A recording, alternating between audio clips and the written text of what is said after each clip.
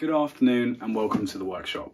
Every locomotive needs a source of coal and water, and that's what we're going to get started on now. That's the H2 Atlantic 2.5 inch gauge locomotive. I'm going to be building the tender. Now this, like the bogie, is going to be a multi-part series. I kind of wanted to set the scene. So if we go over to my drafting desk, such as it is, we can see what we're doing. What you can see here is the drawings for the H2's tender. And it consists of quite a few parts. I'm going to ignore the body for the second because the main concern for me is getting the chassis running. So we've got two laser cut steel chassis sides. We've got a piece of metric 20 by 20 steel angle here, and this needs to be machined down to 5/8 by 1/2 inch, but that will form the drag and buffer beams.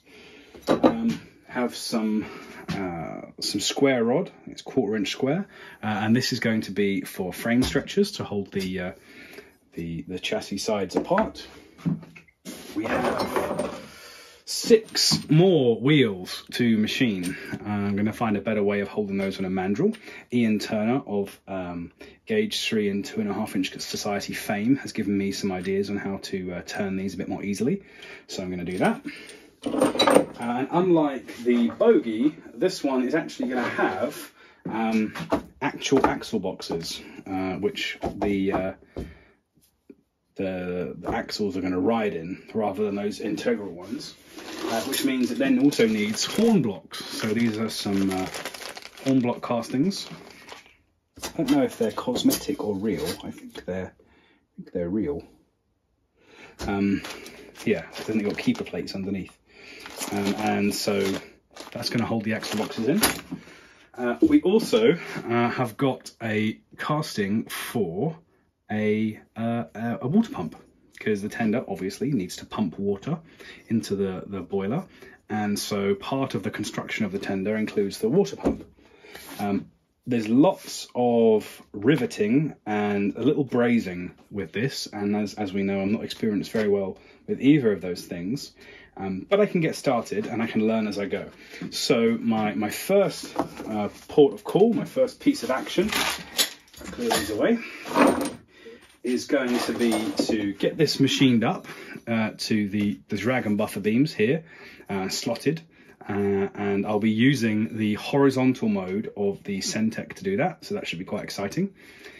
And when that's done, I can then size the frame stretchers, because the frame stretchers need to be sized to the width of the slots in the drag and buffer beams.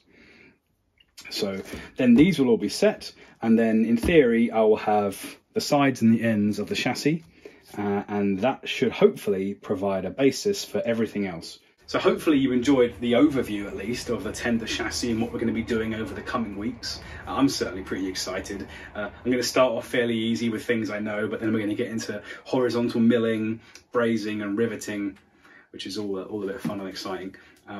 But also I've spent a good deal of time trying to make the workshop a bit more habitable and usable. You see here we've got these. This is a frame of a bed that I've repurposed and cut up and screwed together in different ways. And I think this looks really nice, and certainly it's a lot nicer to have the tools accessible just to grab them rather than rummaging around in boxes, which I've been doing. There's a long way to go. I've got my hammers out here and I've got my files up there, but there's behind the camera is a lot of dead space, a lot of piles behind the camera in that shelving unit in the corner, and there's a lot more work to do. But I'll try not to let that interfere too much with bringing out some videos on the Atlantic and the process there. So with that, I'll see you next time.